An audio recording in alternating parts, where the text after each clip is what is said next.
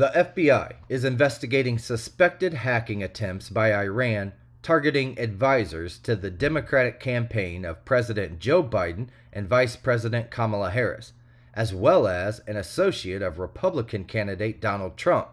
This is according to the Washington Post. The investigation began in June, when Biden was still a candidate, with suspicions that Iran was trying to steal data from both campaigns, the Globe and Mail has reported. Although no evidence has been found that the hacking attempts against the Democratic campaign were successful, Trump's campaign reported that one of its websites was hacked, and the FBI is investigating. Iran denies any involvement in U.S. election interference.